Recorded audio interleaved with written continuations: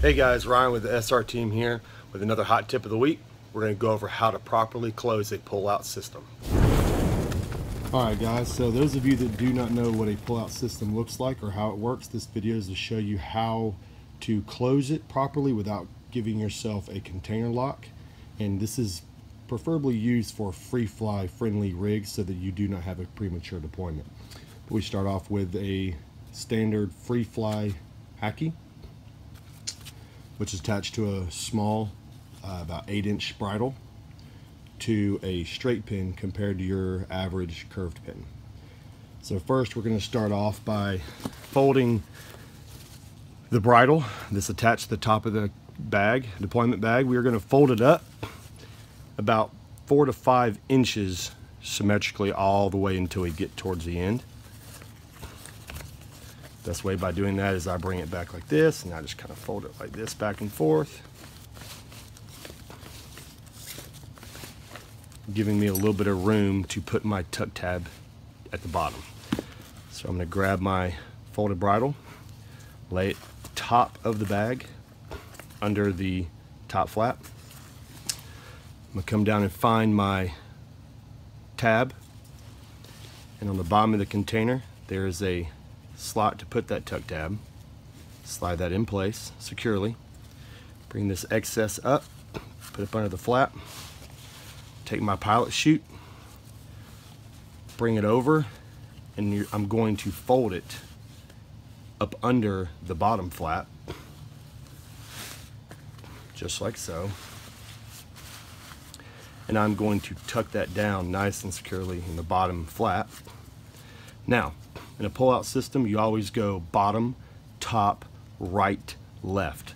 By doing so, it keeps the handle tight and secured in the pocket. So, go bottom, top,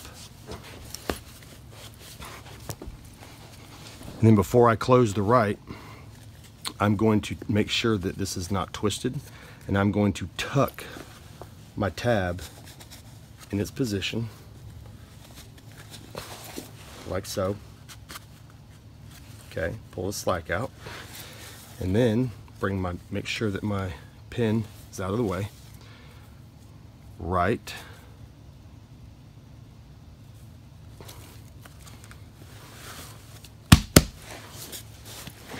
and then left.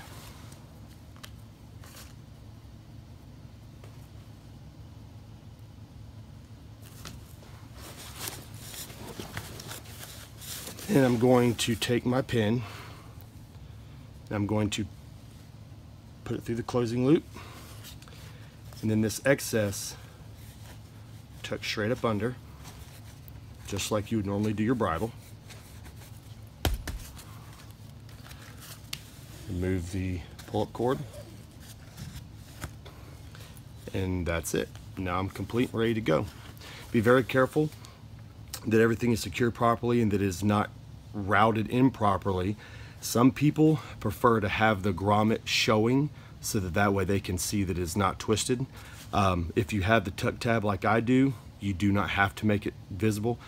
Some of the different ones, like this one that I have right here, they do not have a tuck tab. So as you can tell, it doesn't have a tuck tab, so a lot of people would like to have this grommet right here sticking out of the bottom of the container so that they can make sure that it is routed properly. Because if you have it twisted like so, you could have a lock. So hope that helped you out. All right guys, that was your hot tip of the week. Like us, tag us, share us. We'll see you next week for another hot tip.